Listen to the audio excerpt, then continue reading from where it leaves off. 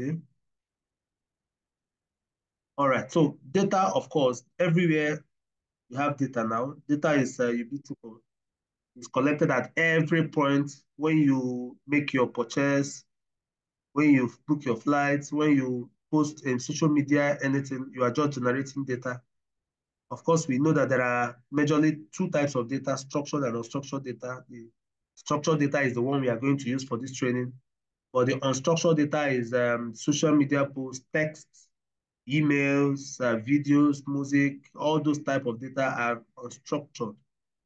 They are hard to actually analyze and collect. That's why when we get to SQL, you'll see all called RDBMS, Relational Database Management System, where you store structured data. So data is ubiquitous. So anything you are doing, as I'm talking to you now, I'm releasing data. So the world has come to that stage where lots and lots of data are generated on a daily basis. That's why there is increase for and demand for people that know how to analyze and interpret it. It was last 3, 4 years that data analysis started reigning and started becoming very popular. Not as if data was not there before. So, but data literacy started increasing. So the ability to analyze, interpret, and question data is now an increasingly valuable skill. So to any organization, no matter your spec, once you know how to analyze and interpret data, they will value you a lot. And then looking at what is data science versus data analytics, what's actually the difference? So data science is the process of building, cleaning, and structuring data sets to analyze and extract meaning, while data analytics, on the other hand, refers to the processes and practice of analyzing data to answer questions and gain insight. So for me, I can also add that data science uses algorithm and machine learning techniques. Data science using algorithm and machine learning techniques and a whole lot. But in data analytics, we are asking the question of why, how, and a whole lot of other things that we do. So data science in business, okay, so these are the application of data in business. You can use it to gain customer insights. What are your customers saying? Who and who are buying your product? If you're a business person, you can use it to increase security. So when you have data, a lot of historical data, you can use it to build up a machine learning algorithm that can detect fraud, that can predict the type of sales you can make. You can use it to inform internal finances, streamline manufacturing, predict future events, and a whole lot. I am a health person, so I won't be talking so much about business. If it's in public health and medicine, I will tell you a lot of application there. There are budgeting and forecasting, risk management, marketing and sales, research. We know that without data, we cannot do research. Research is embedded on data, facts that you collect. So we have 4 types of analytics, according to Harvard. We have the descriptive analytics that looks at to understand and examine and describe something that already happened. We have the diagnostic analysis, where you are asking why.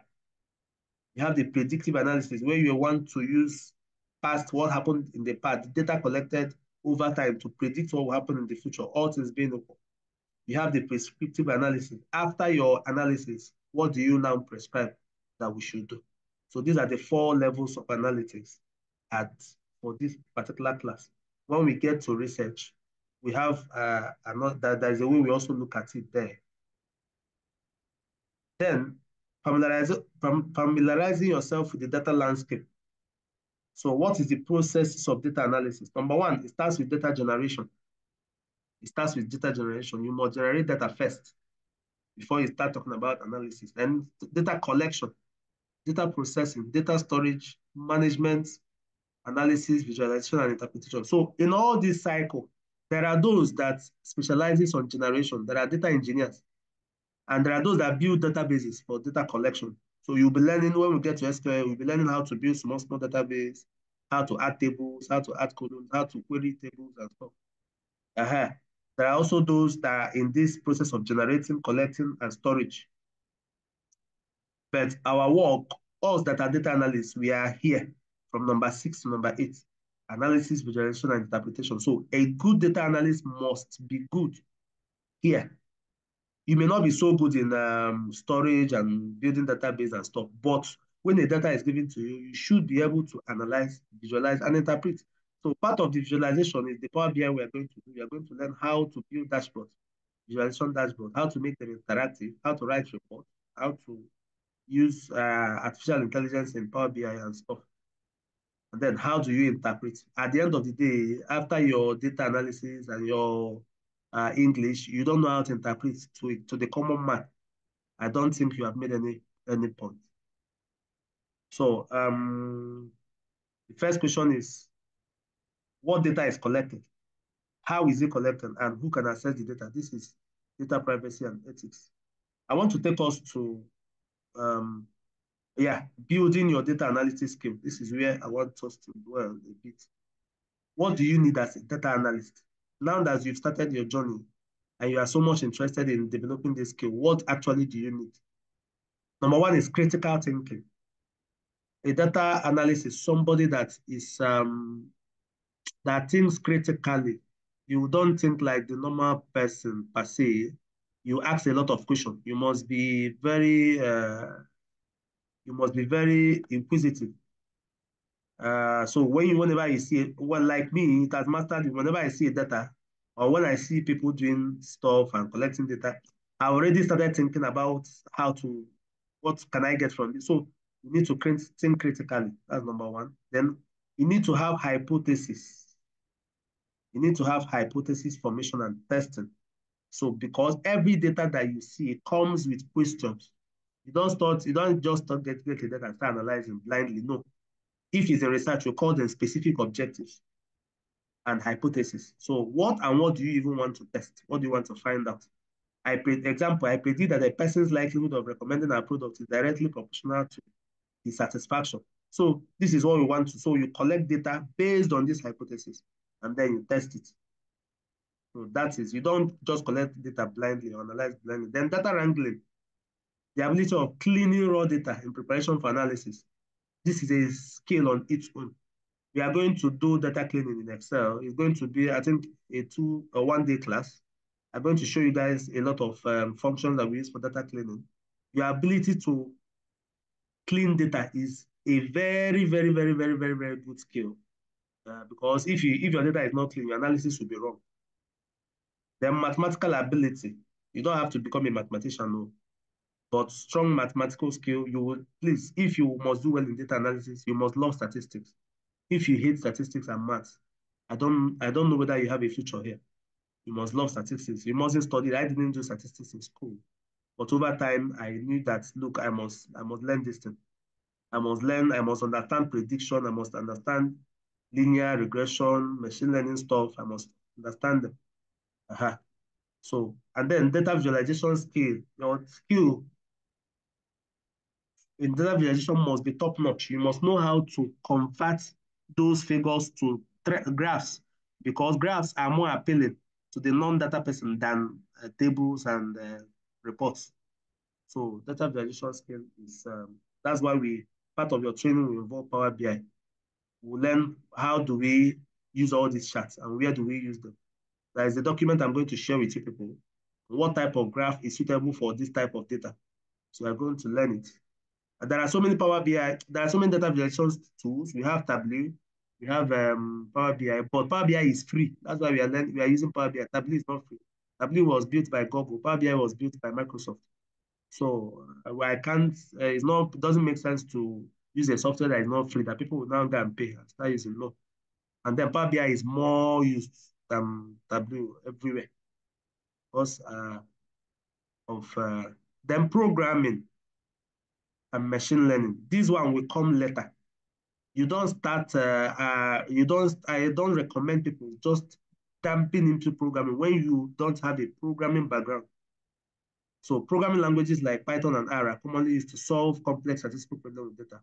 Proficiency in a database query tool like SQL. Please note that while programming skills are valuable, they are not necessarily necessary for beginners dabbling into data. This is what Harvard University recommends. It is important to focus on, first, effectively analyzing and visualizing data to draw conclusions. So when I started my data journey, of course, those days I dabbled into Python and stuff. And it was very, very, very difficult for me to carry them because I was learning the programming, I was learning the statistics, I was learning a whole lot of, I have not even understood the basics. So when I see people that want to start the data journal, I'll tell them, please, start with Excel first. When you understand Excel, go and get a database software like a database programming language like SQL. Understand it, then build up a data visualization tool, and then you can now go over to Python so that it can be easy for you like that. Then when you want to advance further, you can incorporate machine learning.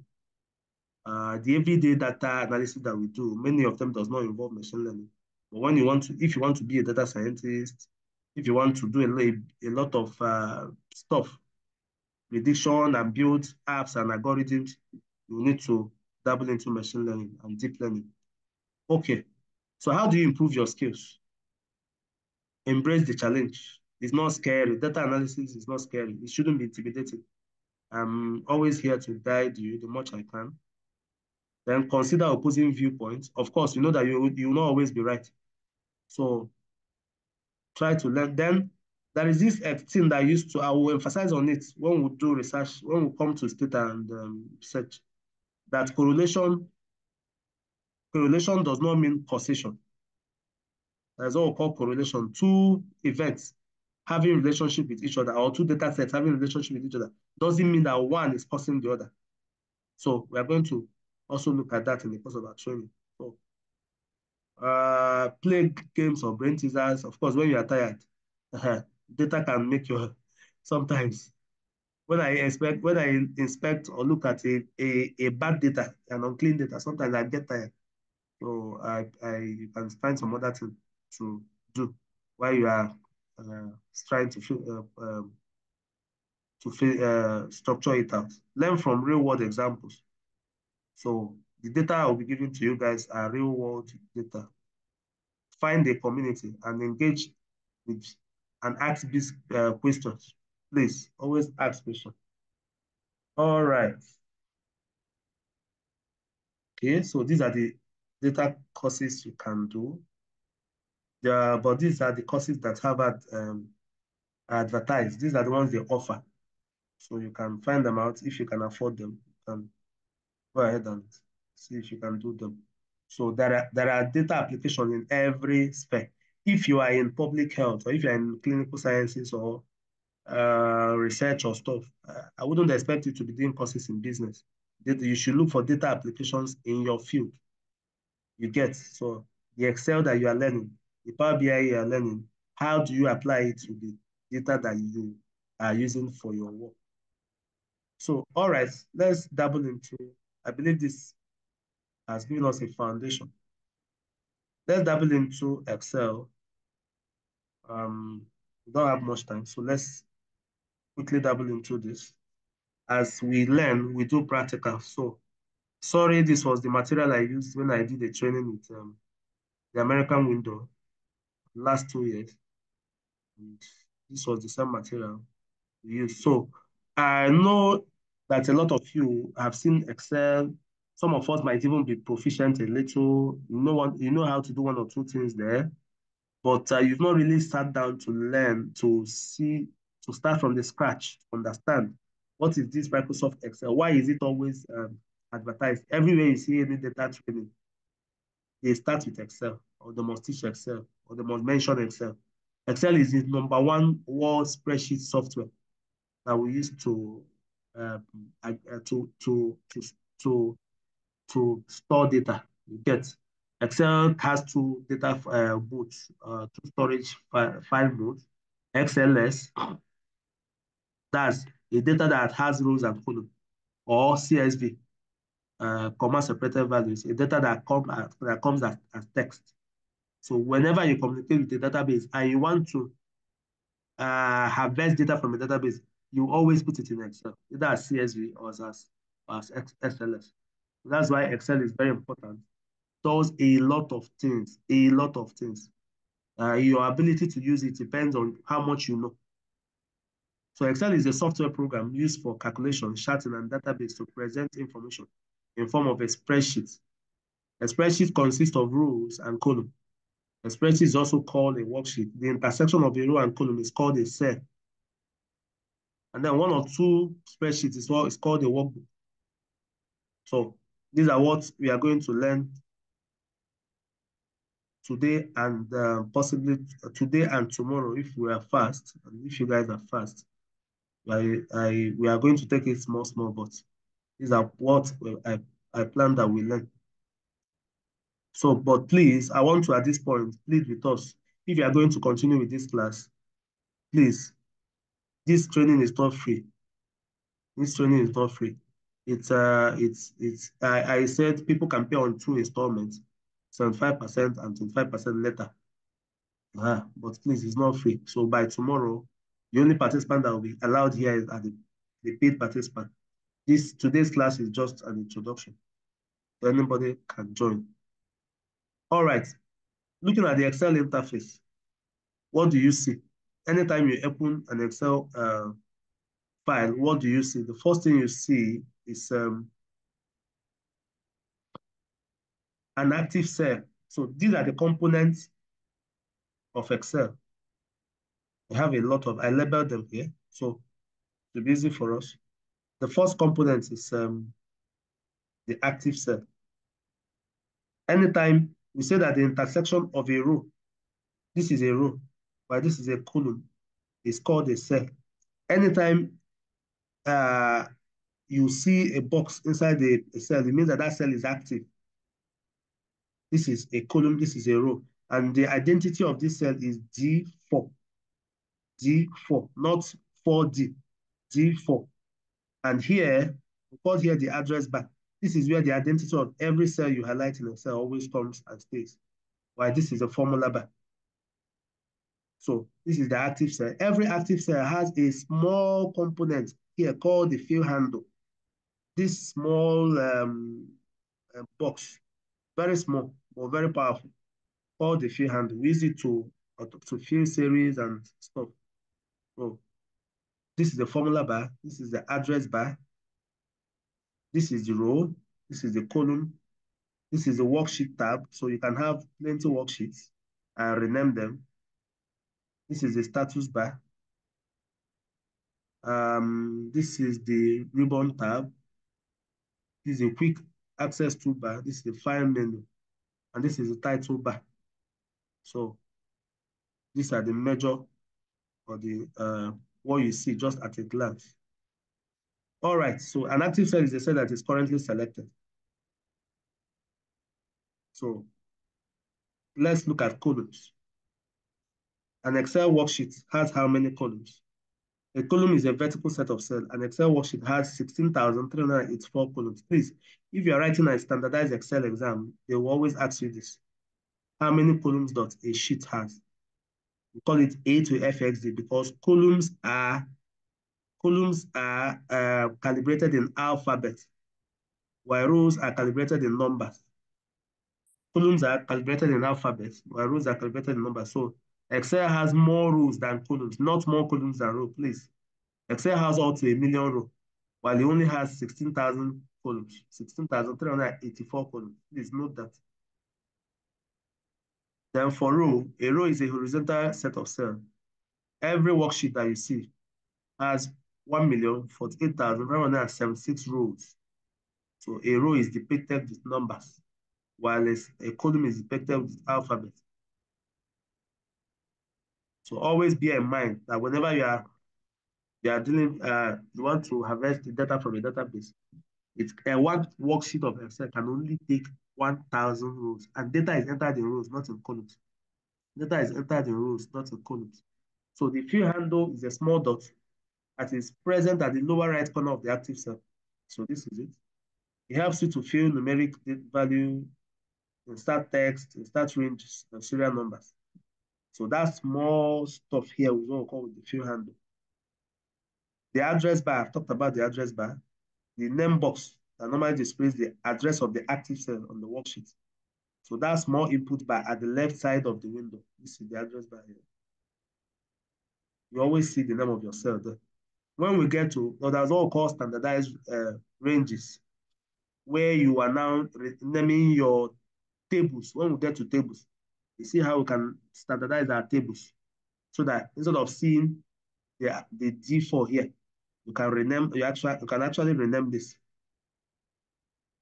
Okay, so the formula bar is here, as I said before, is an input bar below the ribbon. It shows the content of the active cell. You can also use it to enter a formula in the cell. So instead of coming to your cell here to edit formulas, you can simply just come here and edit it. So that is the formula bar. The title bar is where you put the name of your worksheet. So this is, if you look close, you see that this is dot, as I said, this is dot XLS. It means that the data contained in this worksheet is has rows and columns. But if it's dot CSV, you'll be seeing text, more, more like text, not rows and columns. So every software, just like data that we are going to use for research analysis, has a way it treats XLS file. Has a way you can import XLS file. It also has a way you can import CSV file. So it's good to know that when you have a lot of data and you want your Excel file not to be heavy, you store it as CSV. CSV reduces it because it doesn't have, it uses delimiter, something like comma slash to actually store, separate your data. So it makes it lighter. That's CSV for you. So the quick access toolbar, okay, this is it here. Quick access toolbar. All right, it gives you access to the options which you frequently use. You can even add your favorite option by adding new options there. And then the ribbon bar, okay, it contains home, insert, page layout, formula, data review. The worksheet tab, this is the worksheet tab, allows you to see all the worksheets that are present in the workbook. You will see sheet 1, sheet 2, sheet 3 by default, respectively. Remember I said you can rename them. So if I have data I collected from 3 groups of persons, females, males, and maybe another group, I can just put them differently there. So the status tab is at the bottom of the Excel window. It gives you an instant help once you start working in Excel. Okay, so let's go to data entry. How do you do data entry and how does data stay in Excel? Why is it that when you put in a text and when you put in a number, it doesn't appear the same way? So you need to understand how data are entered in Excel. If you enter a text in Excel, it will align to the left, just like this. Oladipo is a text, it aligns to the left. But when you enter numbers and dates, they always align to the right. But when it becomes alphanumeric, it aligns to the left. Please beware of alphanumeric data because many times they are not analyzable. We'll still come to that. So that is the way data, many types of data are positioned in Excel. Once it's text, it goes to the right. Once it's alphanumeric too, it goes to the right. But once it's number or date data, comes to the left. All right. So these are some shortcuts that I listed here that you can, at your leisure time, at your personal time, look at and learn. Some shortcut that will save you time and energy. So F2, F4, escape button, the tab button, Control Z, Control D, fill down, fill right, and stuff. All right. So at this point, I think we'll need to do, before I come here, need to do a little practical. All right. So this is my Excel. I believe everybody has theirs. We all have Excel now, right? Abby? Yes, sir. Yes, yes, yes, All sir. right, all right. Okay. So I want to demonstrate some stuff for you. Yes, there is another document I need to share with you guys too. Getting started in Microsoft Excel. I have it here. Maybe after the class, we're going to also use it. We're going to do quite a lot, share. Okay, so This is a worksheet, all that I have been describing. This is a worksheet. This is an active cell. This is my field handle. Supposing I put January here, and I want Excel to bring it down for me so I can use my field handle to actually complete it. Suppose I say 2021. I can use Excel to. You wonder why this was not filled systematically. You need to present another another data so that you can now select it. And Excel can fill it sequentially for you. So let me take, for example, what I want to demonstrate. There are sometimes you can input a data, let me say name, score, okay, score one, score two, score three. All right.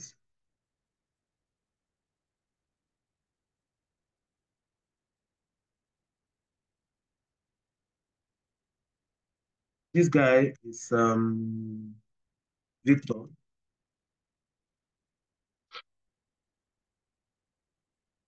He had 5, scored 25 here and scored 15. So someone can say total score, average, and remark. So, but this guy is a lady, Helen, scored 23 here, scored 32, scored 17. Another person, Mark, scored 34, 28, and 19. So let me get it up to 5. Another person, Faith, scored 52, scored 39, and scored 21. Last person, Victor. Okay, I'm written Victor. Mary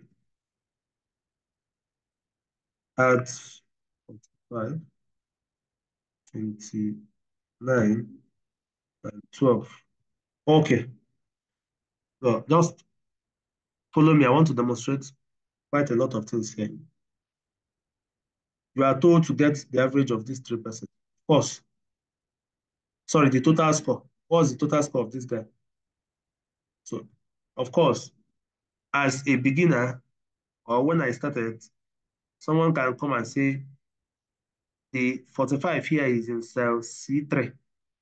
C3 plus D3 plus E3. If you do this, is correct. Did you see what you are seeing here is the value, but what is actually in the formula box is the formula behind it. If you did this, is correct. But instead of taking this one after the other, cell by cell, you will just use the function called sum, SUM. When you pull out the function, you press tab, it comes up, and you just highlight the cell, or you specify C3, cell C3 to, this is to E3, and get your average. Sorry, your total. Now, instead of doing it 1-1, your field handle will help you to finish it up for the other cells. So this is for total score. Now, what is the average of their score? You say equal to every Excel function or every Excel formula, or every Excel whatever starts with an equality sign. You say equal to average, tab. You select these three guys, and then this is the average. Use your field handle to drag it down. You can see that this data is not formatted. Some of them are in one decimal place. Some of them are in three decimal, some of them are in four. I don't want this. So the same way I highlighted it, I'll come here and reduce their decimal place. So this is it. This is it. And then remark. Now, before I go to this, let me ask you, if you want to, for any reason, carry this data or this numbers that are here to another cell, or let me say that you want to copy this total score and move it to another cell or to move it to another location, watch what Excel will do. I want to use this to drive home my point. So that when we say pay special, you understand what it means. I want to copy this, for example, to move it here. I just say, I highlighted it, say Control C, moved it here, say Control V. Can you see that it's giving me something different from what is here? Let me copy it and move it completely out of this sheet and move it to a new sheet. Did you see that it's giving me error? So Excel does not allow you to copy and paste just like you do in MS Word. No. Because what you are copying has a reference. This formula involved this cell, this three cells. This particular number you're saying involved these three. So these three cells are the reference. We are still going to do referencing in Excel. It's part of our curriculum. You have three types of referencing: absolute referencing, relative, and mixed. So please, these are I'm just trying to give a snapshot. These are everything we are going to touch. That's why you saw the concept. When do you apply absolute referencing? When do you apply relative? And how do you lock Excel? So what I'm copying here, I cannot paste it anywhere. It will give me either error or give me some other values. So what do? I use what we call the paste special function. So I copy, and I say, and I highlight the cell where I want to paste it. Instead of saying Control V, I will say Control Alternate V. So Control Alternate V means paste special. So when you want to paste, Excel will ask you, what actually are you pasting? Are you pasting the formula, the value, or the format? Please note the difference between these three. The formula means you are just carrying the formula here and pasting. The value means you are only interested in this value you are seeing without the formula. The format means both the formula and the value. So, but what I want to paste is actually the value. So I select value and I say, okay. So you see, it has pasted exactly what is here. And then here, there are no formulas again. But when you click here, you see the formula. So with this, you can move any range of cell you want to move. Because those days, it used to trouble me. Sometimes I'll be asking, why can't I copy this cell and move it another place? So I found out that there was a special function called the paste special. So this is what I wanted to show us. So in the course of your data analysis, you will come across functions. And once a cell has functions on it, please, you cannot just paste. You use the function paste special, Control Alternate V. So paste special allows you to paste data that you've copied in various ways, either formats, values, validation, transpose, links, and more. We are going to talk about transpose now, the jiffy. What does it mean to transpose your data? So now you can paste values, you can paste formats, you can paste formula. Example, I want to copy this cell to here. I will say Control Alternate V, and I'll select values and press OK. Or I want to paste only the format. I'll select format and press OK. Or I want to copy only the formula. I'll press formula, and say OK. So whatever one you want to copy or you want to paste, Excel will allow you to do that. So that is one. Then what about if I want to not just paste, I want to also transpose. Transpose means to change the structure of your data from column to row or from row to column. This is the data that is contained in column. I want to change it to a row. So I copy it and I want to maybe paste it here. Now, not as a column, but as a row. I'll still say Control Alternate V. Sorry. I'll still say Control Alternate V, values and transpose. This is the transpose function. Hello, can you guys see what I'm doing? No, This, okay, this is it's a just coming up. Okay, so I will say values, and because I'm only interested in the value, and transpose. So once you click on transpose, or once you activate it, the data will paste this way. Your data will paste this way. So we now have it like this.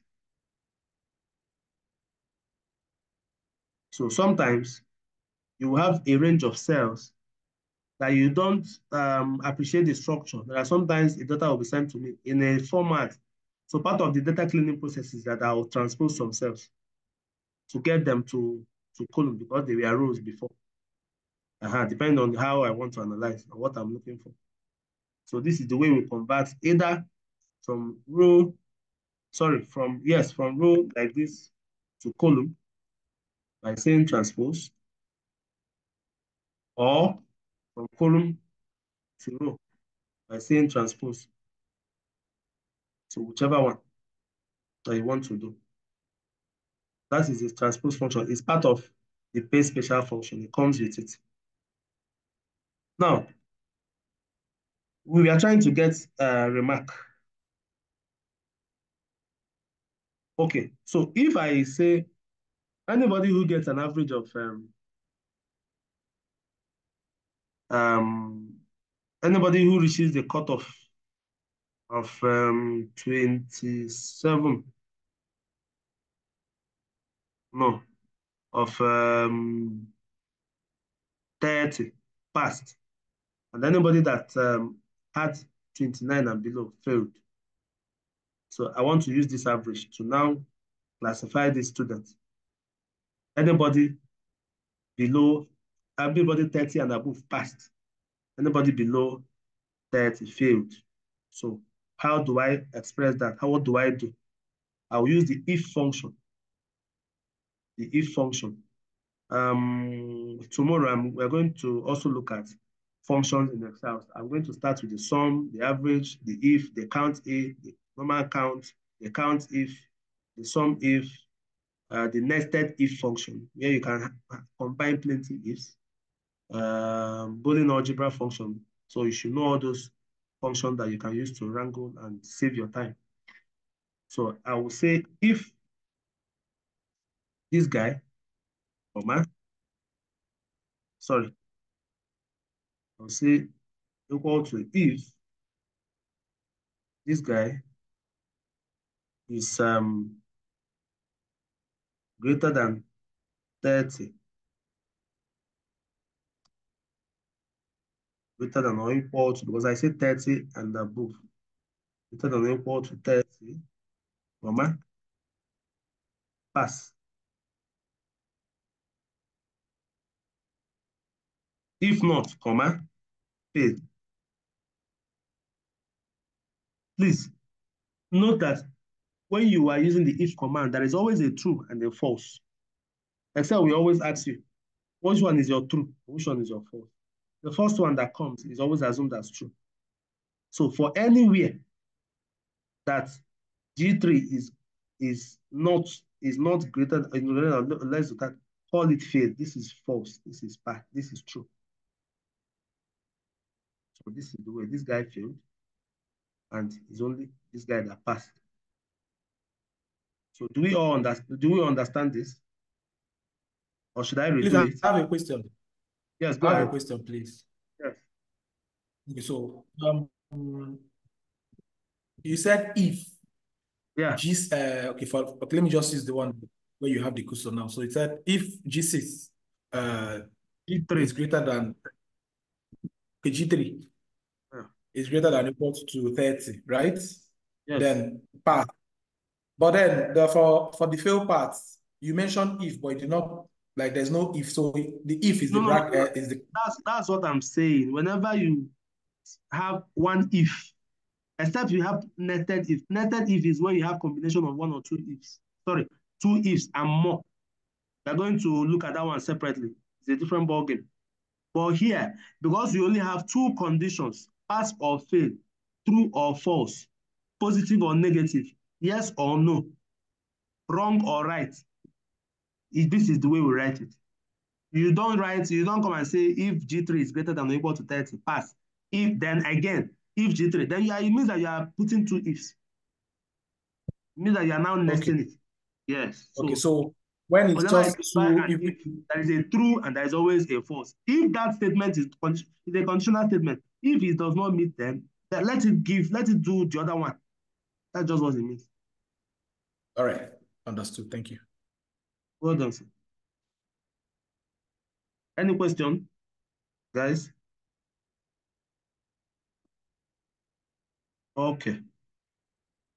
So that is the if command for you. All right, let's go back to our material. So I've talked about the pay special function. You have a formula, you want to move it from one cell to another, you paste special. Or you want to transpose, you paste special. All right. So with pay special function, you can perform arithmetic operations such as addition, subtraction, multiplication, and division. So you can even change from negative sign to positive sign. Okay. I've talked about transpose too. You can with space special function, you can transpose the data we copied from row to column and vice versa. So this data was originally like this, but now it's like this as row. So we've transposed it. All right, so let's look at basic formatting. Basic formatting, just basic formatting. Where you have, I'm sure, let me send us a data set that we can all open from here. Okay, because we don't have this material. Let me just send us a data set from here. Just a minute, please.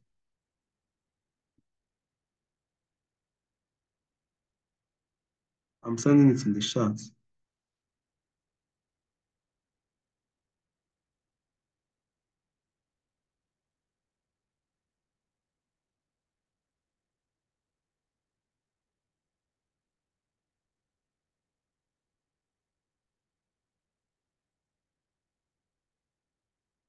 Please download this.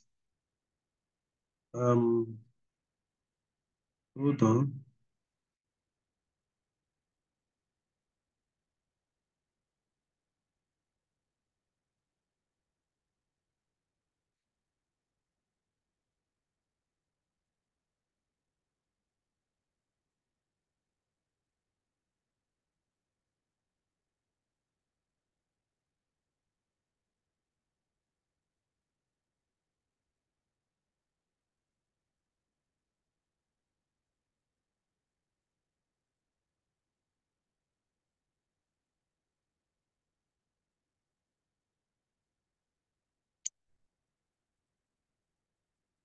Okay, please download this material too. Um,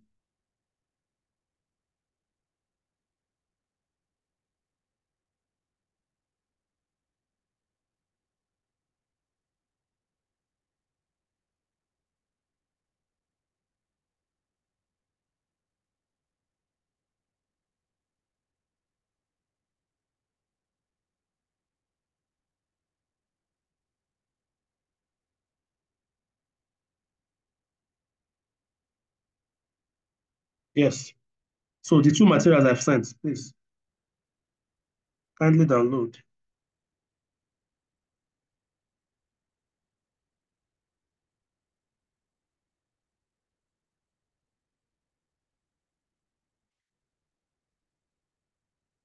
Do we, did we all get it? Yes, Hello? yes, I've downloaded already. Yes. Okay. So open it up so that we can practice together.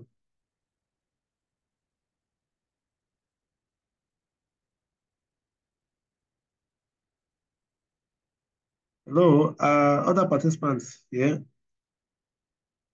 Ms. Dixon, Tessie, I hope we are Yes, all yes, yes. okay. Yes, we are following, sir. Well done. Faith Charles, can you hear me, Faith Charles?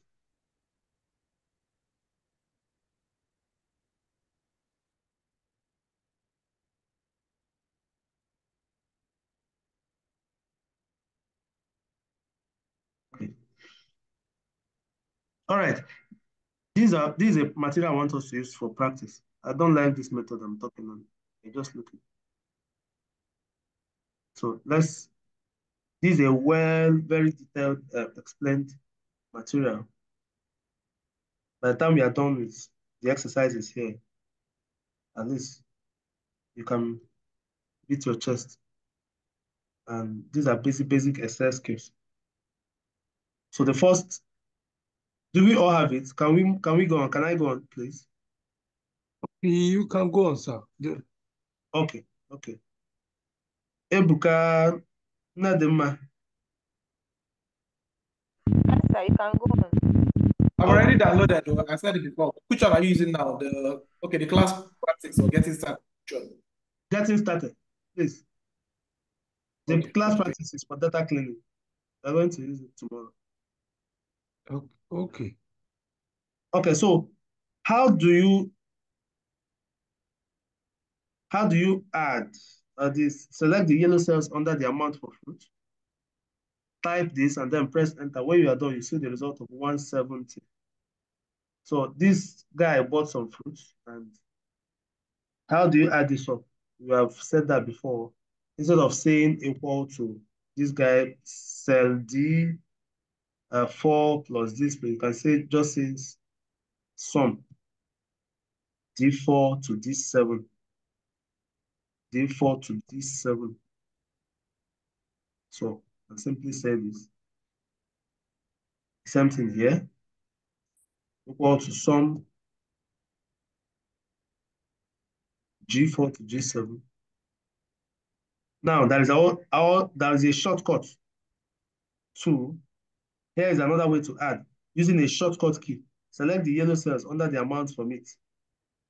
So from it, select the yellow cell under the amount, then press alternate E and then press enter. So alternate, sorry, not alternate E, alternate equal to and enter. Did you see what I just did? Alternate equality sign. Excel will guess the array the array of cells that you selected. And it will select it automatically instead of you selecting it. So alternate E is also a shortcut. Instead of you typing the normal sum and stuff, you can just say alternate E.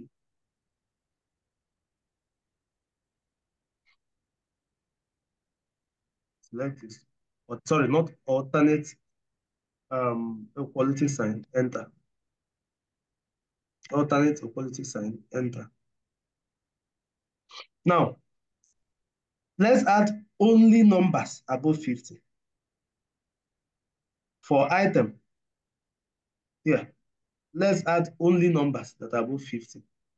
So this is above, this is, okay, this is 50. It doesn't, it's not among. This is 100. This is not among. So we want to tell Excel, instead of adding everything, please add only numbers that are what? Above 60. So what do we do to restrict Excel from carrying out that instruction? What command do we use? We use the if command. But this time around, the sum if, because we're actually summing. I don't know whether you people understand what I'm saying. So the if command is used as a restriction statement. Just like in SQL, the where function is used to restrict. When you say select customer sales, blah, blah, blah, as things from, customer ID, where, you say you don't want to restrict, and where works with operators. So here too, say sum if. So what's equal to sum if.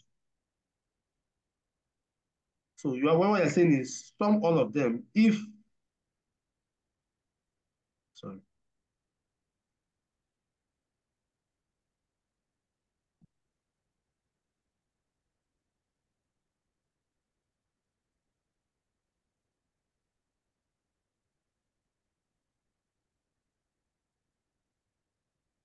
summarize if cell D11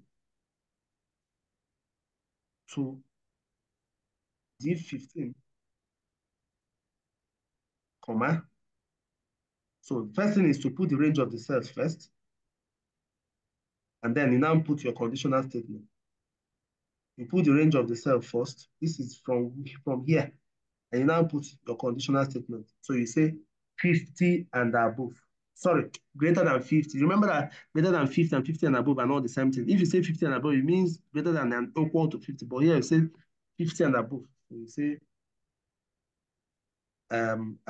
double quotation, greater than 50. And we close our cell.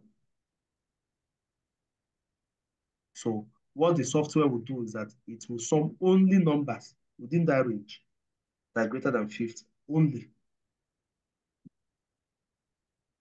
Did you guys understand what I did here? So I want you to do this one, please. Everybody, do this one. I wish you can share your screen so that I can see what you're doing there. Anybody that can share screen can. I permitted you. So here, I want you guys to sum only numbers that are less than, some numbers that are less than 50 for me. In this cell, some numbers that are less than 50 for me. Please, quickly. When you do it, you can share your screen if you are using a PC and show me numbers that are less than 50. Numbers that are less than 50. Quickly. Are we there?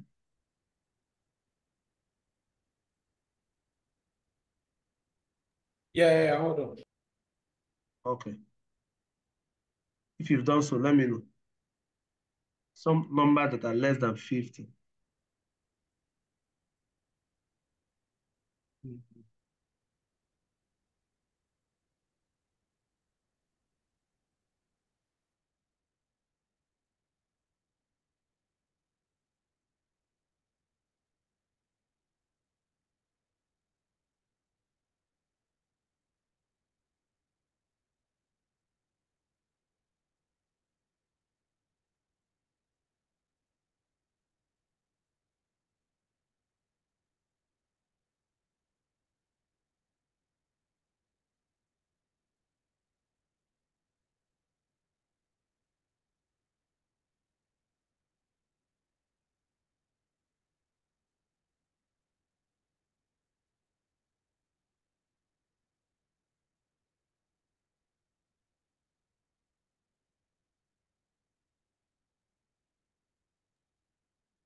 So, anybody done? So we could say some if. Remember, there is some if table and there is some if function. It's a function that we are using, not the table. This is table and this is function. So some if this cell to this cell, comma, conditional statement. If I said less than 50, I close my bracket. So this cell and this cell are the only ones that are less than 50 for cookies and pies. So these two items are the only one that the amount is less than 50. So 40 plus 20 will give me 60. So that is how we do conditional statement. You can also say, get me the average of items that are greater than 100. Get me, not the sum now, get me the average of items that are greater than 100. Is there an item here that is greater than 100? Let's check. Get me the average of items that are greater than 100. So, can you see? No answer. Error. Why? Is there an item here that is greater than 100? Hello? Sorry, can you ask the question again? Sorry, your voice was a little bit cracking from my end. Okay, sorry. I said get the average items here that are less than, that are greater than 100. Average of items that are greater than 100. Can you do that?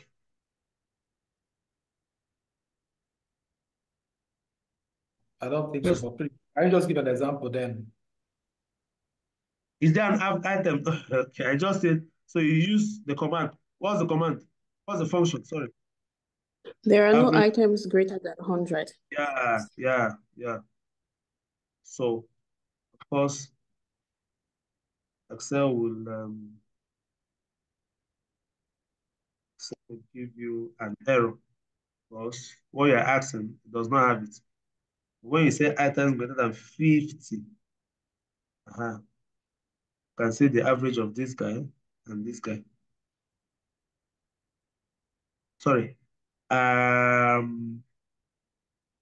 Yes. Okay, let me use a much lower value. The average of items that are greater than 20. Okay, so this guy is greater than 20, 50 plus 100 plus 40 plus 20. The average of this is 60. So that's how you place your conditional statement there. All right, so on your personal time, you can do this exercise that are below it too.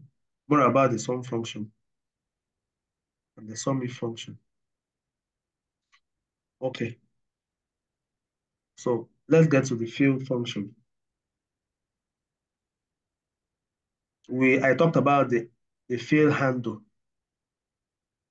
I'm also going to show you a more powerful way of using the fill function that we call flash fill. It's an AI function in Excel that we call flash fill.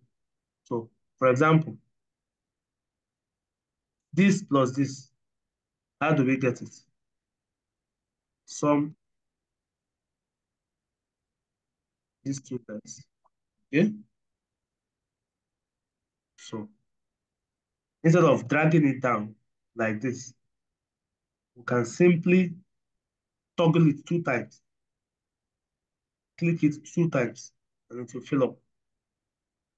Instead of dragging it down like this, please note, you can just say, since you have gotten for the first cell, you can put your mouse on the fill handle and toggle it 2 times. So this is what the fill handle is used for.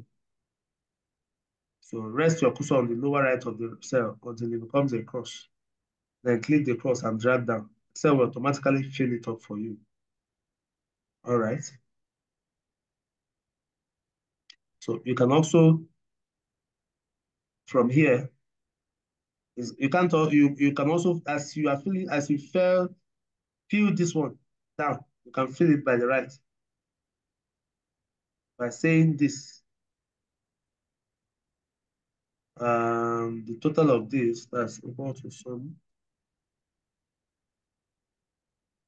this plus this. Okay.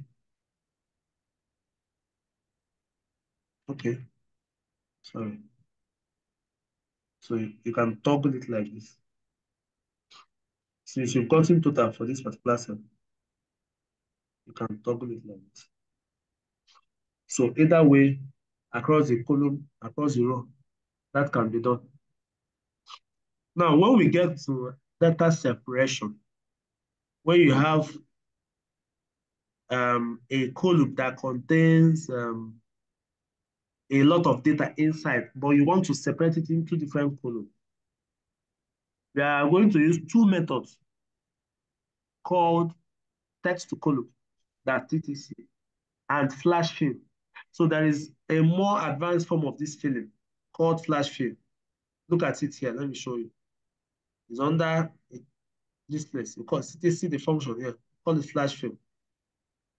It fills values automatically. So far you provide a reference. It saves you a lot of time and energy. But it's not using simple arithmetic like this. This one is very easy.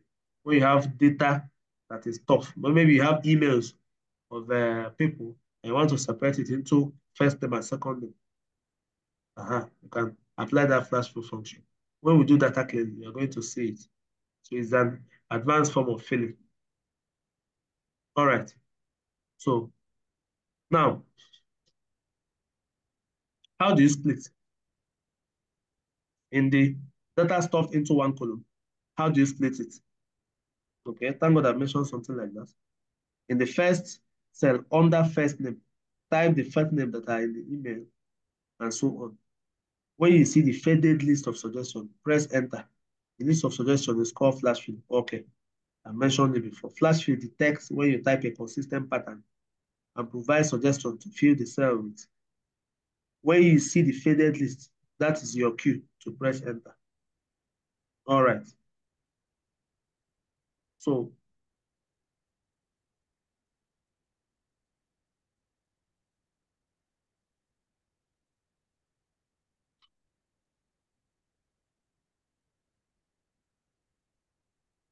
let's practice.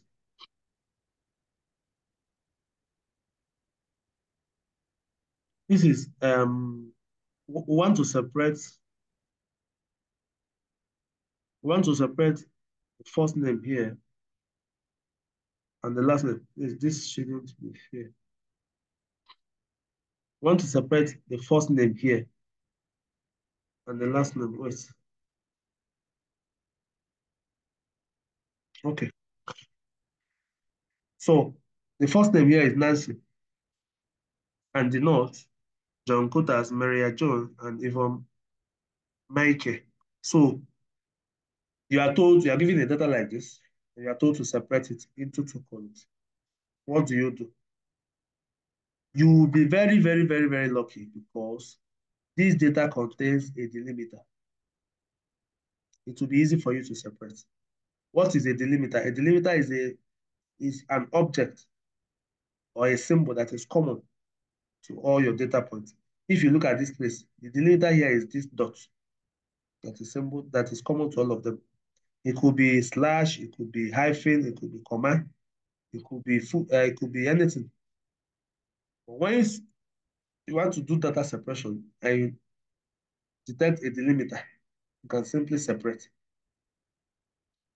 So, of course, I mentioned that there are two ways. You can use text to column, but here I want to use flash fill function. We say first name, Nancy, Andy. So can you see that Excel has detected a pattern? So you can simply press enter and it completes it for you. For the last name, you can say Smith, not. So the same thing will happen, press enter.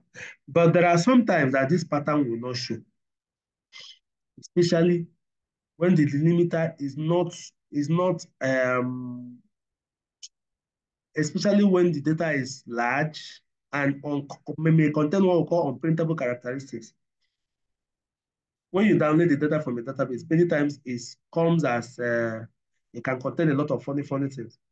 It can contain missing data, outliers everywhere. So this filling automatically may not appear. So you should also manually learn how to use the flash function, the flash fill function, by saying the same way you did Nancy, Andy, you just select the rest of the cell come here and click on flash fill. But you must provide at least 2 references for it so that it can detect a pattern suppression here. You can now highlight the rest of the cell. Even if they are 1 million, you just come here and press flash fill. So it will complete it. There it says Smith, not. Highlight it too. And look for the flash fill function. Please, if you are using Excel 213 or 216, 216, I don't know whether I have it, but I know that flash fill works in from 219 and above. Something. When this is Excel 365. That's why I said it. Please, for those of you that will be doing this class, please look for higher versions of Excel so that you can have all these functions. So that this is the way we separate a data that has delimiter. Sometimes it can be numbers. Sometimes it can be dates. Sometimes it can be any data. Sometimes it can be alphanumeric. Sometimes it will not even detect any delimiter. So we use the other way of suppression, the text to column way of suppression. But for here, all right, let's do this. Split a column based on delimiters. Now, the flash fill is pretty handy, but if you want to split data into more than 1 column all at once, then it is not the best tool for the job. For here, we are going to use TTC, text to column. This one does not disappoint. This one is always handy because it will do the separation at once. So how do we use this function? How? This is Nancy, Smith, Hospital Limited, Andy, North, So who will tell me the delimiter here? Who can tell me the delimiter? What's the common delimiter here that we can use for separation?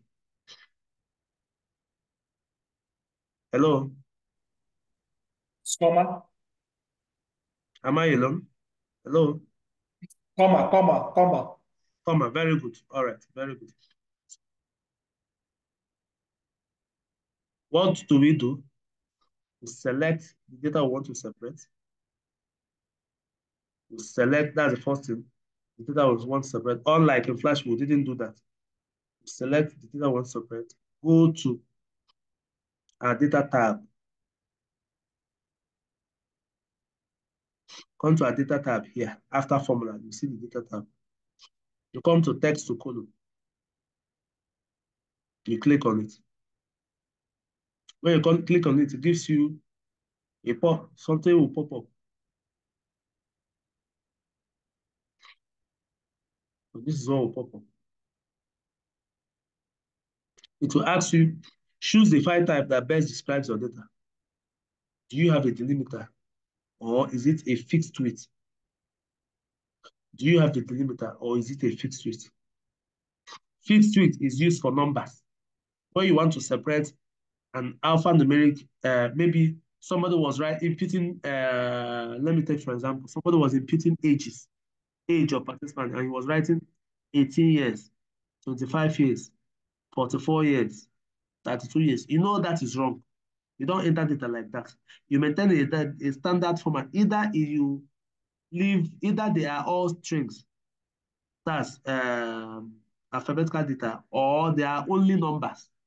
You can't be writing 18 years, 15 years. No. So you can say 18, 15, 22. So if you want to separate the years from the number, you're going to use the fixed width because in such data set, there is no delimiter there. But you can now use the fixed width and then tell Excel to actually cut it from this particular width. So after 18, it should move from the place where we started, it should cut it off. So that's fixed width for you. But here, our data has delimiter, which is comma. So we say next. And then we come and say, and click on the delimiter, which is comma. See it here. Once you click on the comma, the data separation is done. Once you click on the comma, the data separation is done. If the delimiter that it comes with is not here, maybe it's slash forward slash or backward slash. You can come here and say, and add it. So whichever one. Because sometimes, and there's some data that can contain hyphen separated by some other funny things that you will see. So, comma, you see how it has separated into three cells. Then the next thing is to do is to be careful of where it will now pour the separation into. You say next. If you say finish, what it will do is to replace this one and put first name here, second name, which I don't want. You see, it is highlighting. It's highlighting this one now. This one, this black, this one is give black color. We replace this, which I don't want. I want it to start from here so that I can still keep this. So I will click on this arrow and select where I want it to start from. And then I will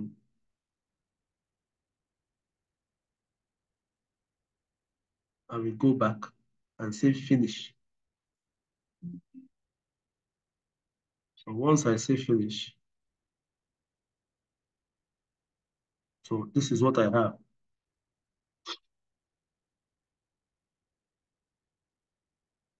This is what I have. So I've neatly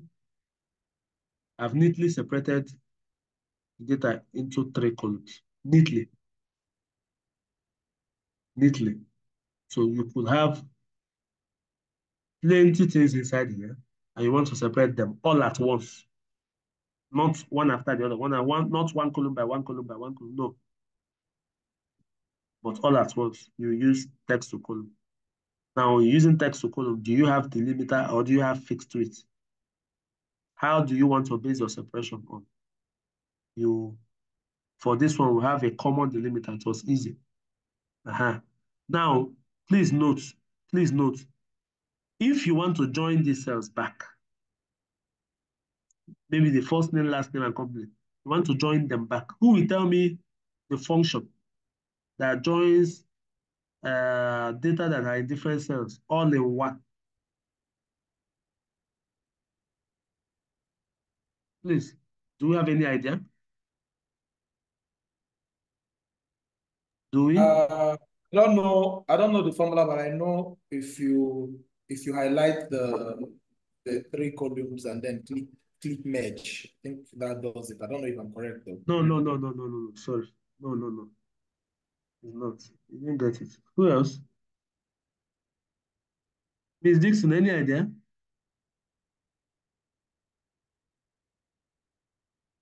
Victory, any idea? So you use, hello? Can I go on? You can go on. You can go on, sir. No Oh, idea. you can go on. Oh. You use the command called concatenate. Have you heard about it before? Yes, in Python. Where? Where did you hear about it? Python. So it means the same thing there. So when you concatenate cells, it means that you want to join them together. So,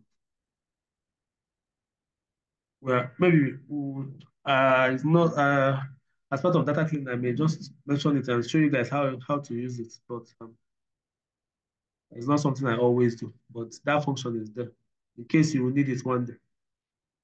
Okay, so as you separate using text to column or flash fill, or if you want to join them back, you're going to concatenate them. Then add this comma as the limiter. Okay, just a minute, please.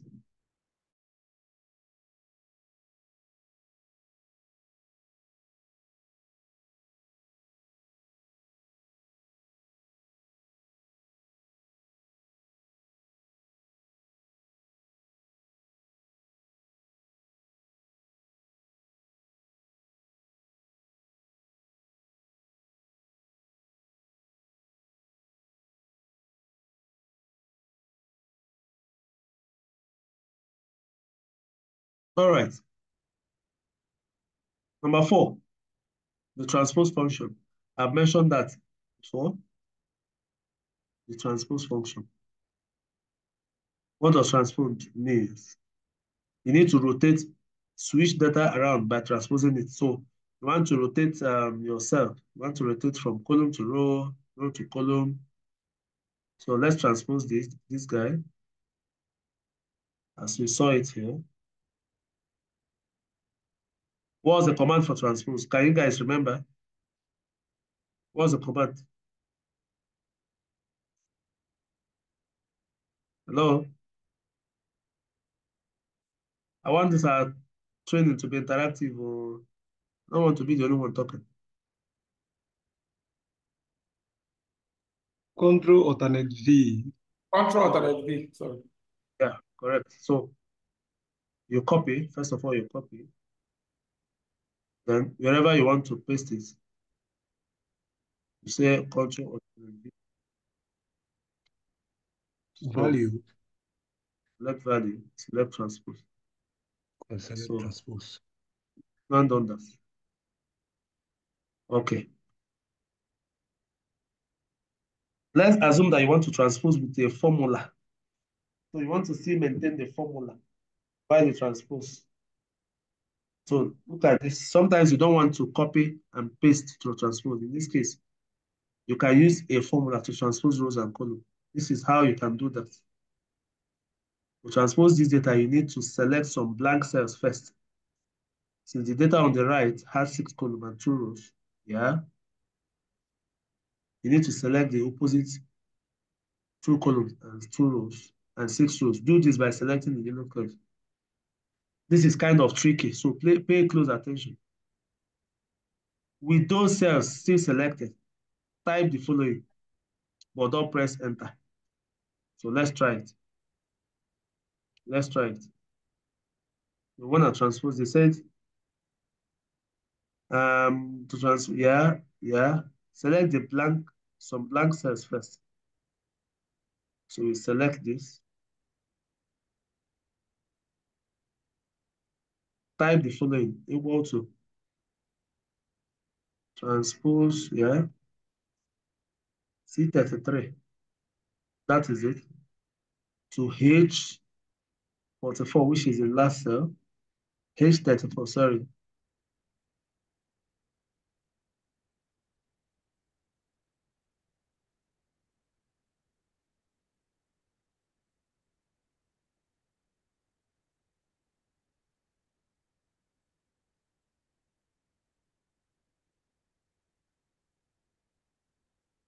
Press Control Shift and enter.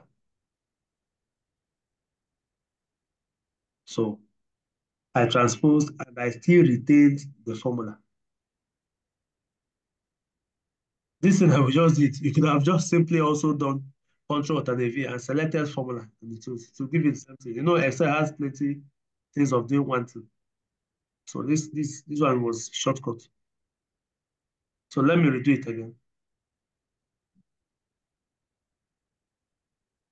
Let me redo it again. I selected the cell I wanted to paste. I said equal to transpose this guy to this guy. And then instead of pressing enter, you say Control Shift enter. So it retains the formula I had here. Sorry, it retains the transpose formula with it. Okay.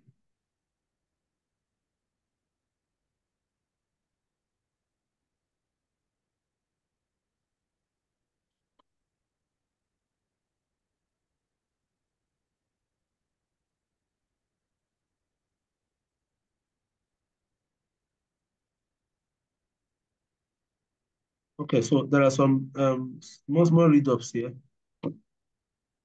Please, when we are done with the class, go through this and everything here was explained detailed in a very detailed way.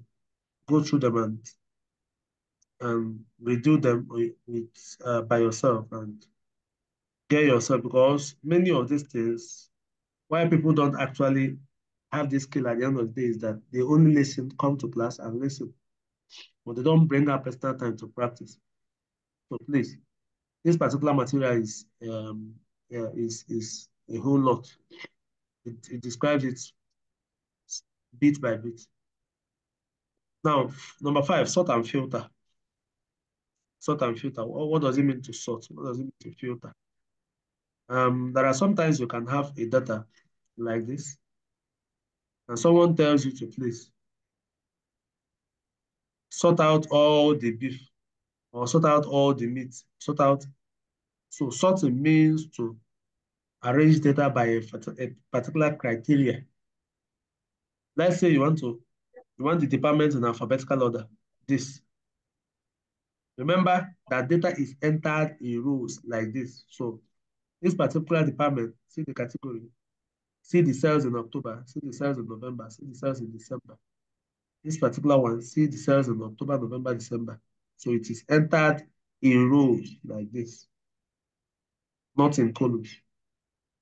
So whenever you want to sort a particular column, remember that that column you are sorting came simultaneously with other data.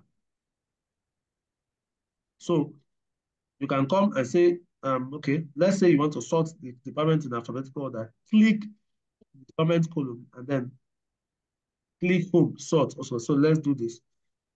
Click the department column, or select the department column. Come to home, come to sort. This is sort and filter here. And then I say sort from A to Z. So continue with the current selection.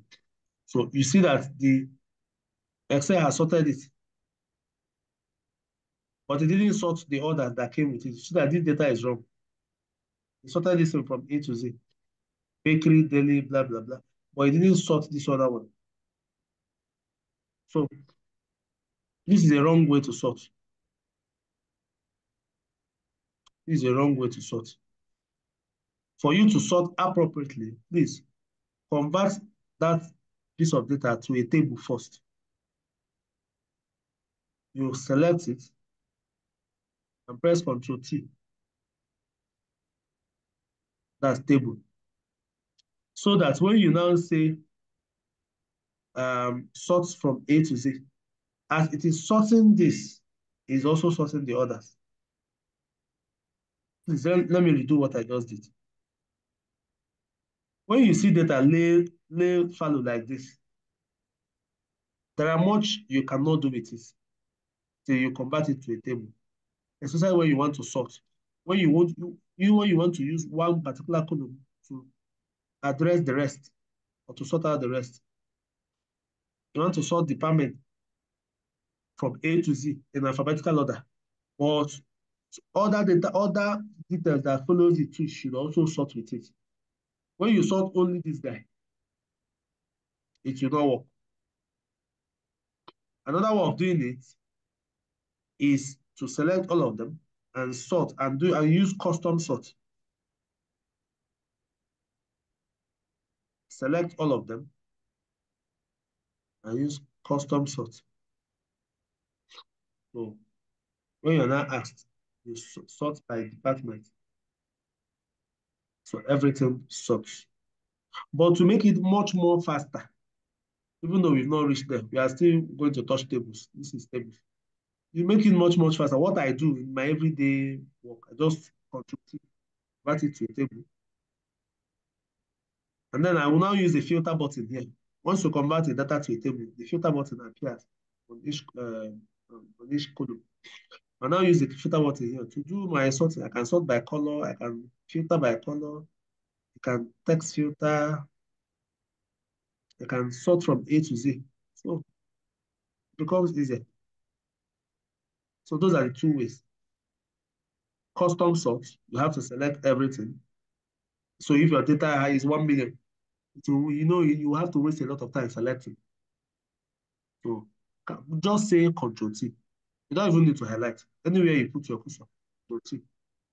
So select all of them automatically. And then once it's in a table form, you can sort with anything. You can even sort these values from largest to smallest.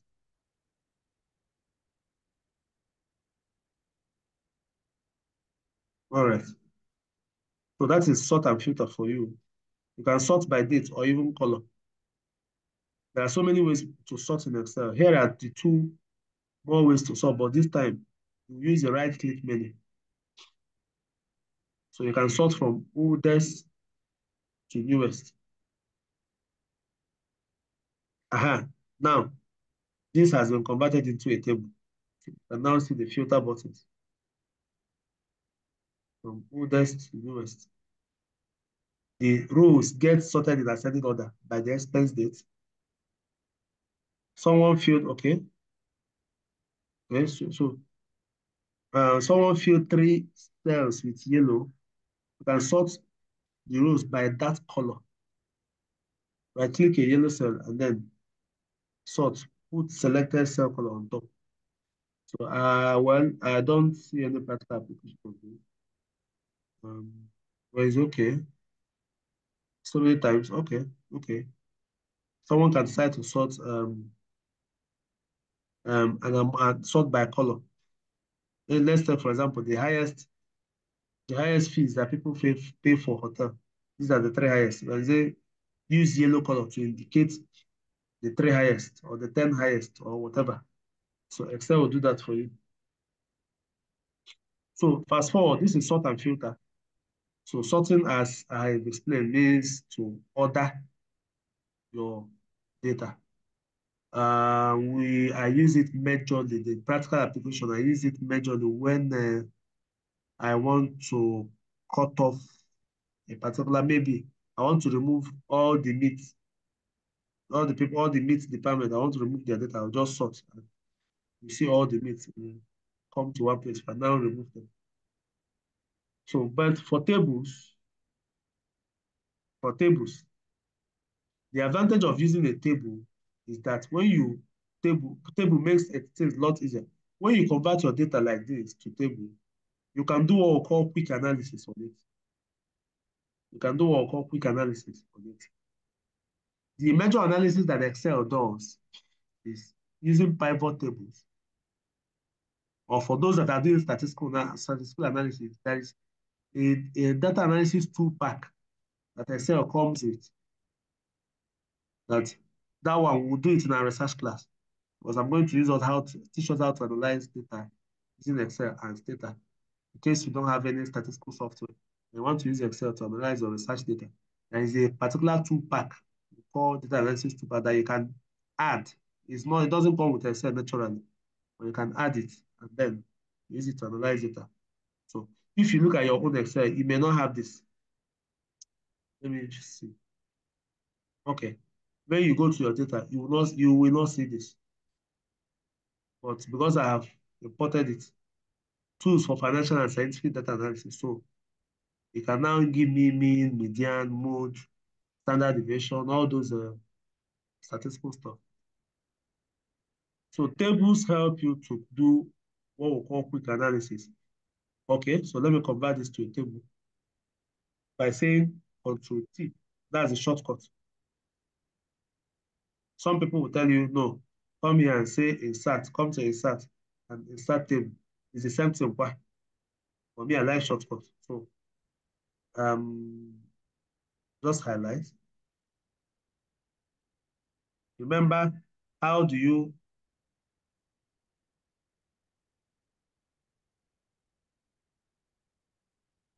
okay? How do you highlight quickly in Excel? Instead of coming to highlight manually like this, you use Control Shift arrow key down. Control Shift arrow key down. You can highlight all your cells all at once. Control Shift arrow key down. You can highlight all your cells all at once. Then you say Control T. Press OK. So you can now comfortably come and sort. See the quick analysis tab here. Use the quick analysis tool to quickly analyze your data with some of the Excel most useful tools, such as color setting and formulas. So when you click on the quick analysis, you can see you can create tables, you can put spark lines, you can see some average count total.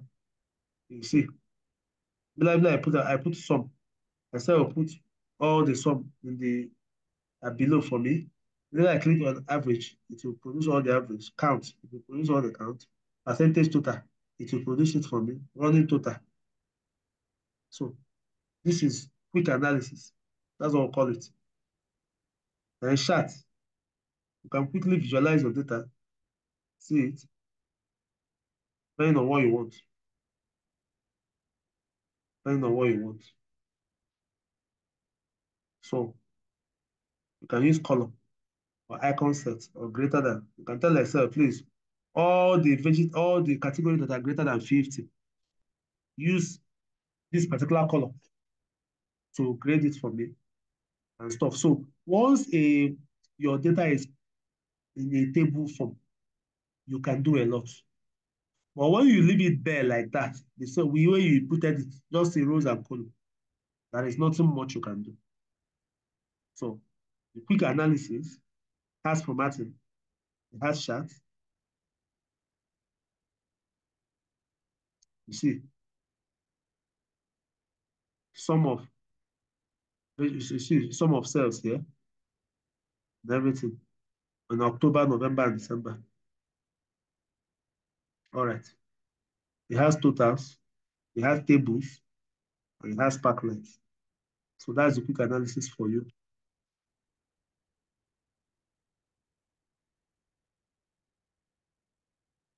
So one of the convenience that tables gives you is the convenience of having calculated columns.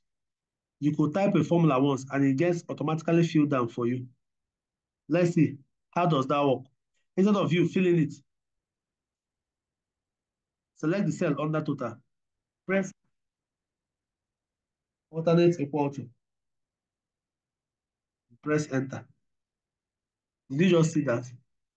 That alternate equal to that we used to get our sum in the sum when we did sum. We can use it here because the cell now is a table. Once you do it for the first cell, it automatically gets filled down for all other cells. So you don't now need to use your hand to drag it down. No. So you say, sorry, alternate E, enter. Everything gets dragged down. All right. You can also add more columns down like this. Okay.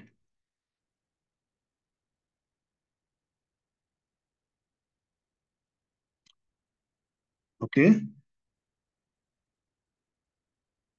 At this point, I want to know whether we are following and whether we are catching skills already. Are we? Before I go to the final two. I hope you are following. Do you have any Yes, Yes, questions? sir. yes. Yes, sir, we are following. All right. Do you have any questions so far?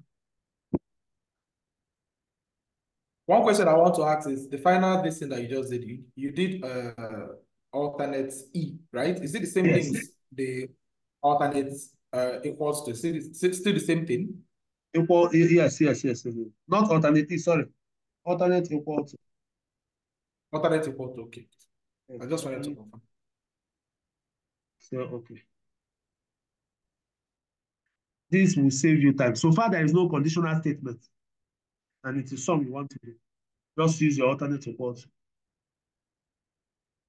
It gives it to you, and then your data is a table. You are good to go. Total rows, okay. So let's look at total rows in tables.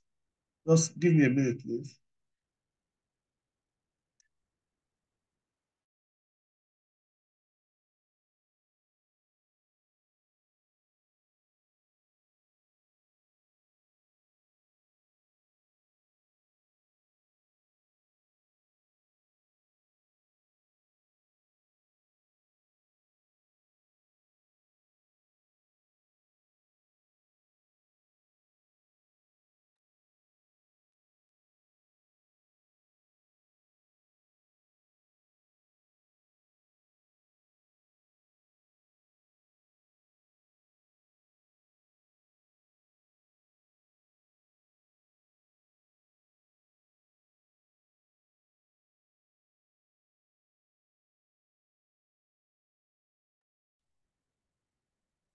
Mr. Chisom, if you're here, we can't hear you. Your mic is muted, please.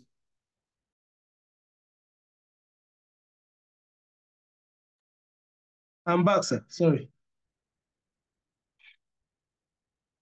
Can you hear me now? Yes, yes, yes, go ahead. Okay. All right. So another convenience way in tables are table total rows. Instead of typing a sum formula, Excel can actually make that total for you with a flip of a switch. Okay, let's look at how that works. And the same goes for the average formula and many others. So let's look at how that will work. It says select any cell within the table on the right.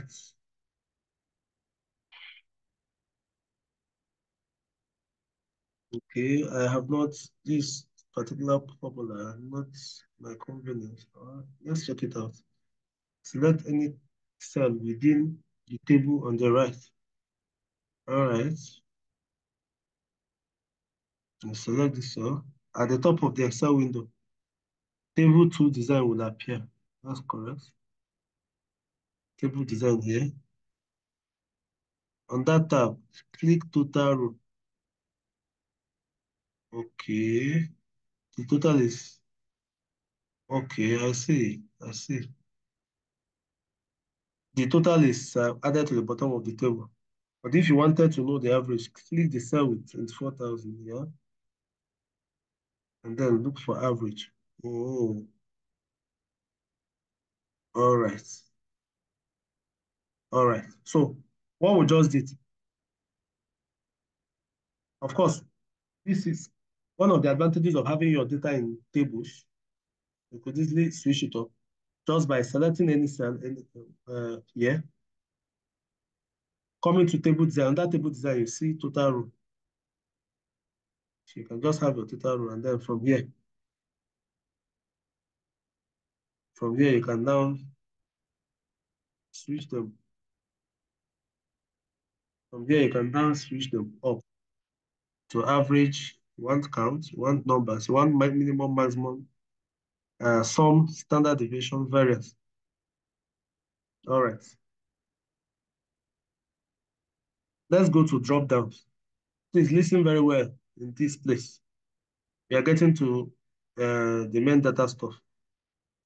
That is what we call data validation in Excel. Generally, not just in Excel, but in Excel, it works well. There are sometimes you will get data or you want to enter data, but you want to specify what that column will take and what it will not take. If you understand what I'm saying, you want to enter data. Let's say you are doing a study, a research, or you are getting data from whichever way. Especially if it is a primary data that you want to enter into Excel. But you want to make it in such a way that age will be restricted to only 18 to 21. Or that gender will only be male and female. So if someone wants to enter another age that's not between 18 to 21, the column will reject it. It will not even accept it at all. That's what we call to validate a column or a row. We call it data validation. Your ability to specify a particular type of data in a row and say, please, anything that is not this, don't accept. It helps us, the advantage is that it helps us to minimize it helps us to minimize outliers and in some ways also missing data too. So let's look at this. A drop down list. The drop down list how to ensure people enter valid data. So it makes sense that drop down are a greater part of large group of issues called data validation. Okay, there are other data validation methods. You can restrict entry to just whole numbers, dates, or even minimum and maximum amounts. Let's use this for example. These are list of foods. And then let's have their department. Drop down list, make data entry easier for people. This is how to do one. We want only 3 department names to be valid entries for each of the food on the right. Those departments are produce, meat, and bakery. So this apple, where does it fall? Apple falls in produce. Apple is not meat. Apple is not bakery. Beef, where does it fall? Meat. Banana, where does Meat. it fall? Produce. Lemons, where does it fall? So like that, like that, like that. So it's either all these food here, produce, meat, and bakery. So how do you validate this cell to only take only these three entries? Any other person that is trying to put any other thing, it will say no, to reject it. So drag the yellow cell here, come to the data tab, that place that we did the text to column. Go and look for data validation. It's there. First of all, you need to highlight the cell that you want to validate. Look for data validation. Yeah. On it. Excel will ask you, what do you want to validate? What do you want to allow into this cell or into this column? You say, I want to allow whole numbers. If you say whole number, it will tell you, oh yeah, specify the whole number. Decimal place, list, date, time. So this particular produce, meat and bakery, what is it? It is called list. It's not whole number, it's not decimal place, it's called list. So when you click on list, it's either you write it out somewhere and then you go and put the source, or you type it manually. You type produce, or type it exactly the way it will appear. You could use a delimiter called comma. You can't say produce like this, meat and bakery. No, you are not typing a statement. You say produce, comma, meat, comma, bakery. This is the way we put it. So anything that is not this three, sorry, the cell will not accept. So for somebody that may looks at this will not know that it has been validated till he wants to enter something that is not that. So here, apple, where does apple belong? Produce. So once I type it, Excel will pick it up. Where does beef belong? Belongs, sorry. Beef is what? Meat. Excel will Meat. pick it up. Where does banana belong? Produce. Excel will pick it up. This one, produce. I don't know this food though. Still Um, produce. okay. All right. Out of cake, I don't know this too. Let's assume it's sounding like bakery to me. Okay. Let's say bakery. Bakery. Chicken. What bread is bakery? Okay. Chicken is meat. Cookies is bakery. Bakery. Cakes, bakery.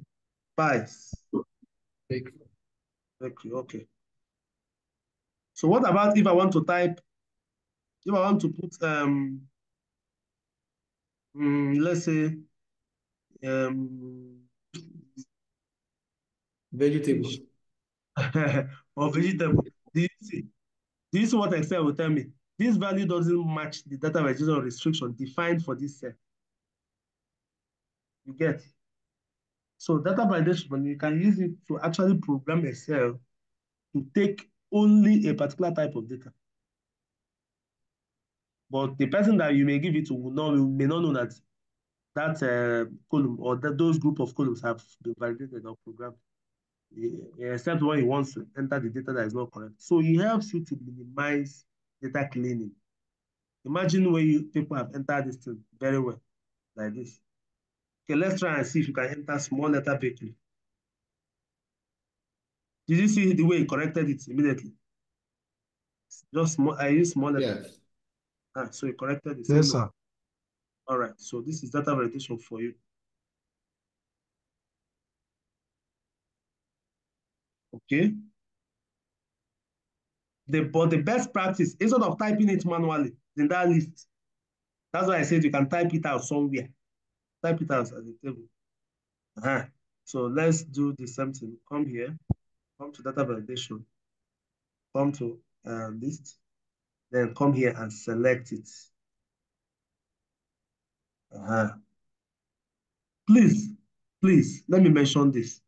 Whenever you see dollar sign before a column and a row, we are going to talk about that tomorrow. We're going to talk about that tomorrow. When we deal on referencing. Whenever you see dollar sign before a column and a row, it means that that column and that row is locked. This is column F, row 32, to column F, row 32. Both column F and row 32 to both column F and row 34 are all locked. Cell locking. We're going to learn that tomorrow. Okay, so the same way we validated it here. So produce meat, so like that. And now input your cell. So this is all about data validation. It's important. Please, there are some things here I also want to show you guys, especially those of us in research. It may not be contained here, so I'll mention it. Our class remains how many hours now? Okay, today is an introduction, so we may not exhaust all the time that we have.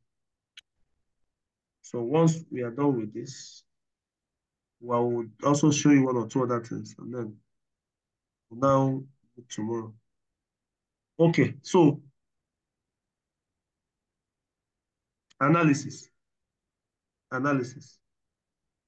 How do you use Excel to analyze data quickly? This one that I'm doing is level 1 analysis.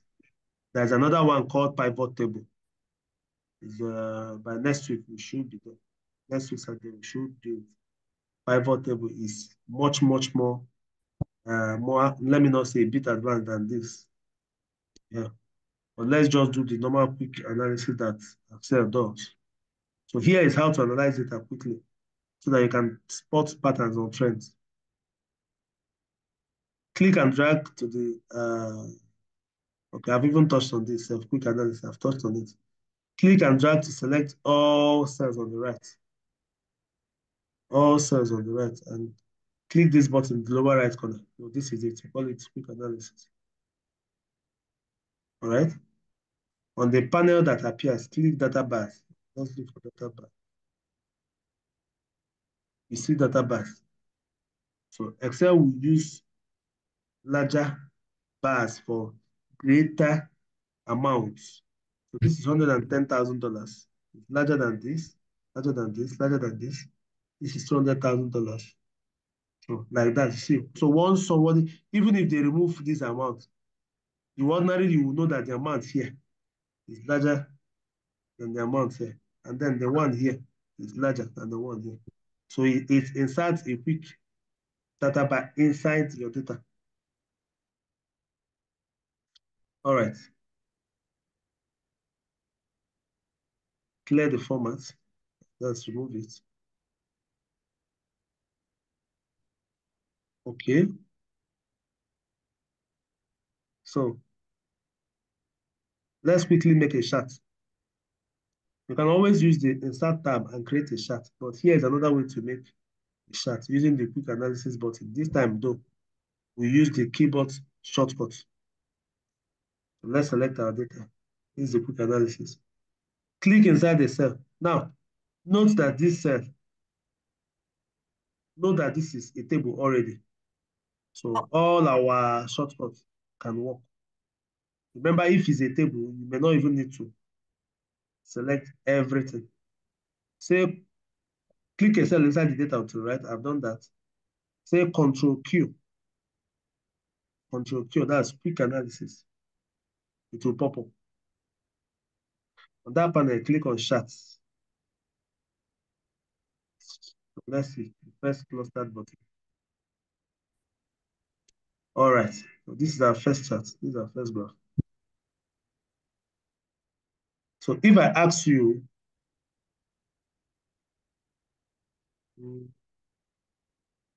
I'm not comfortable with this graph because it's not displaying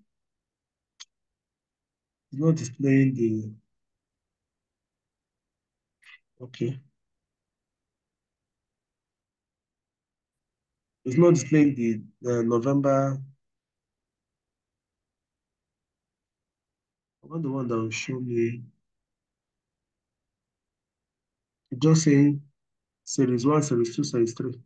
It's supposed to be October, November, December.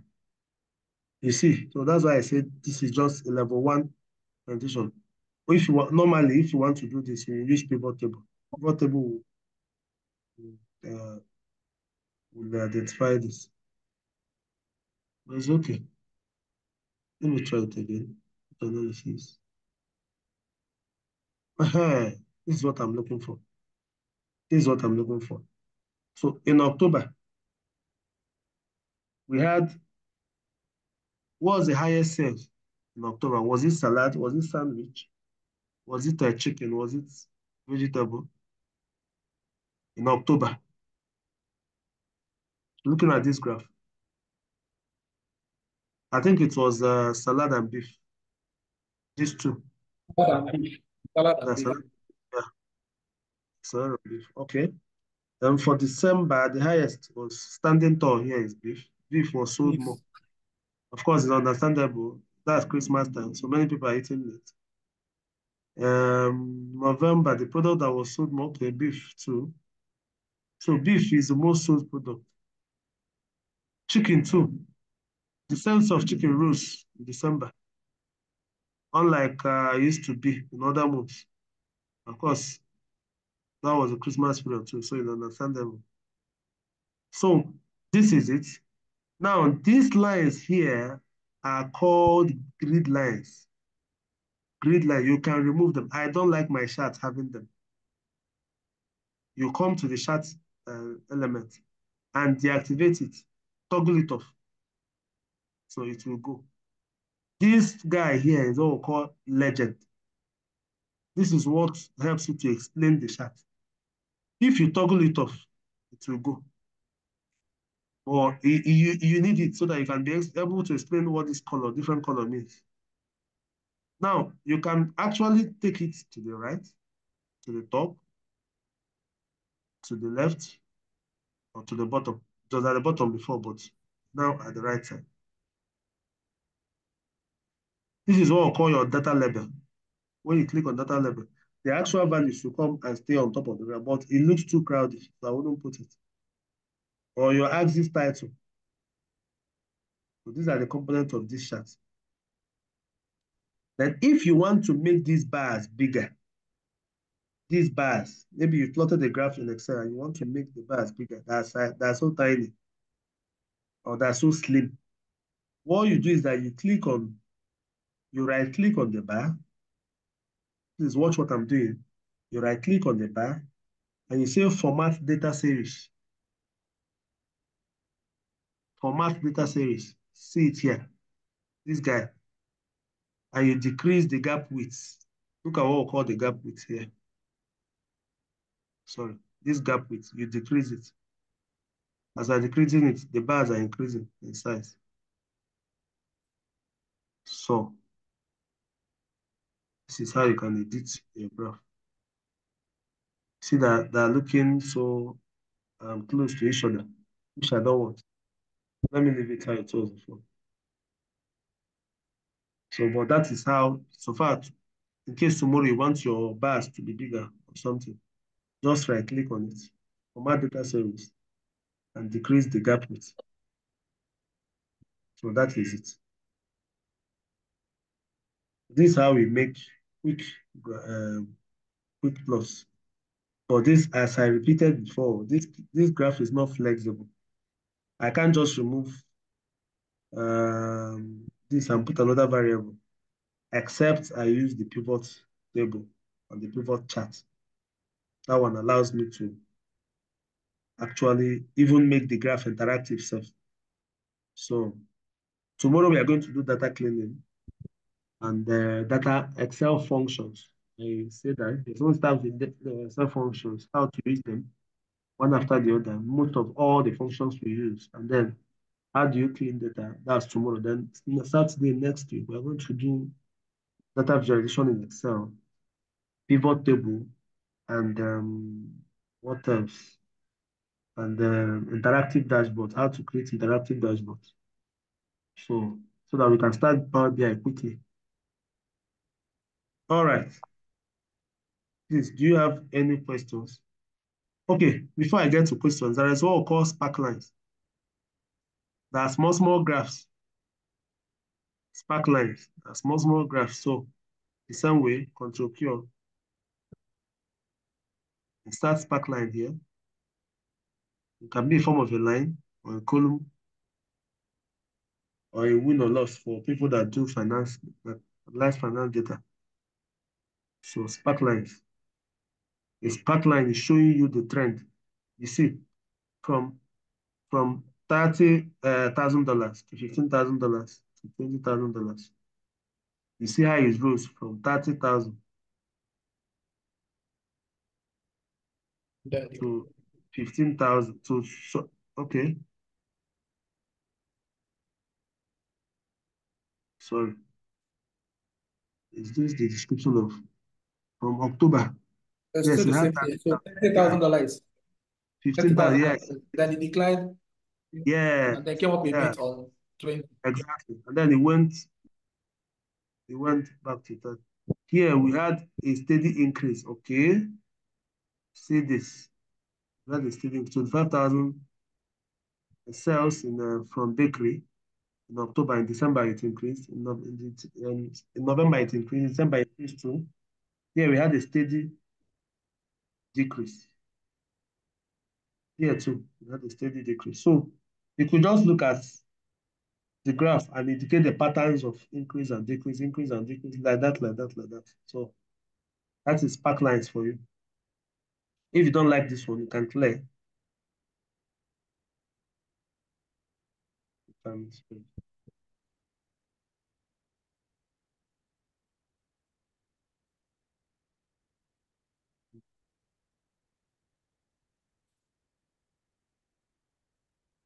clear them.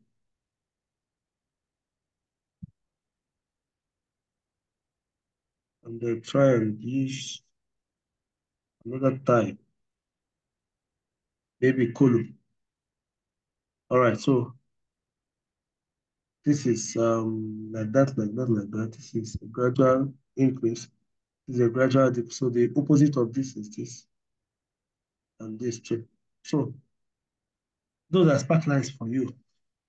Those are spark lines for you. Any question, please?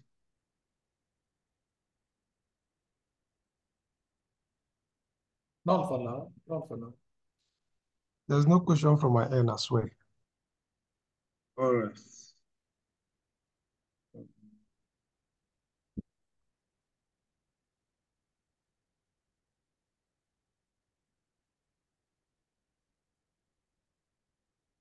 Please pardon me. The material for this particular class will be ready tomorrow.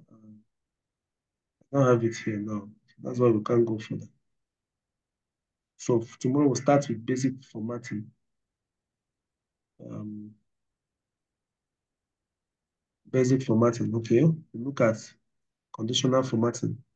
We look at named ranges. How to convert this particular name cell to this particular what is it? To named, to put in names. Small tables. Yeah, I'm going to see how it works. Makes your data easier to understand and for your formulas easier to write. And then we are going to also look at cell referencing. I told you guys there are three types of referencing: relative, absolute, and mixed. And then what does a dollar sign mean when you see it in front of a cell? What does it mean? When you see it in a column, when you see it in a row, when you see it in both column and row. Okay. Relative, absolute, and mixed referencing. These are the formulas we are going to look, basic functions we are going to look at and what they are useful. The if function, the if and then these other ones. All right, so our introductory classes I believe I did a lot. You've seen a lot of functions. From tomorrow, please only have the paid participants in here. I know if you don't have enough money or something, you can just pay 75%. After the after 2 weeks, that's by the at least by the towards the end of April, you can finish up the payment. Please. It took me time and energy to bring up this material so that you guys can understand quickly. So thank you everyone. See, we'll meet tomorrow. All right, thank you Okay. very much. Thank you. Thank you. Thank you very much, sir. All right. Well done. Okay. I'll drop. Hey, before you go, sir, I don't know. Okay. Can we get the recorded Yes, session? I'll drop. Are we all in that group? Like that WhatsApp group? Are we all there? Yes, Yes, yes. I think for me, I'm there. I'll drop. Let me drop it there now. And then secondly, you made mention that you have forwarded the materials for the lectures to their various email. I didn't receive mine. I just Yes, registered. yes. Oh, you just register. Okay, okay, okay. Send your email to me. Let me forward it to you. Okay.